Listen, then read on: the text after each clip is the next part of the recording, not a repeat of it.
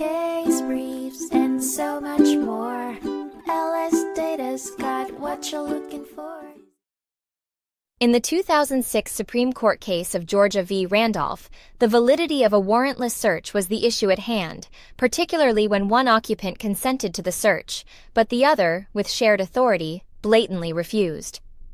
The refusal came from Scott Randolph amid a contentious situation with his wife, Janet.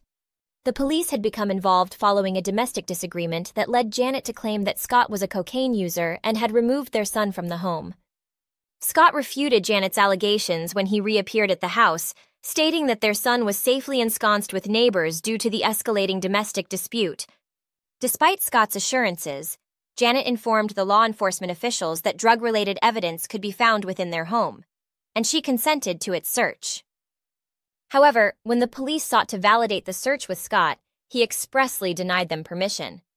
This refusal led to a legal entanglement that centered on the violation of the Fourth Amendment's protection of privacy in one's home. The court ultimately ruled in Scott's favor. His refusal took precedence, rendering the search unreasonable and invalid as far as he was concerned.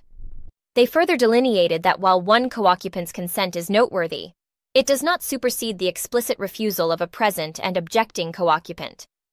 Drawing a line from this case to the Supreme Court's decision in Matlock, the consent of one party with shared authority does not derail the objections raised by a non-consenting, yet absent authority-sharing individual.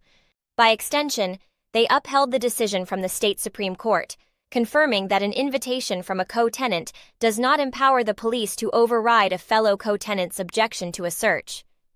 Consequently, without justification, disregard for a resident's objection to a search of private premises cannot be universally valued above the pursuit of evidence.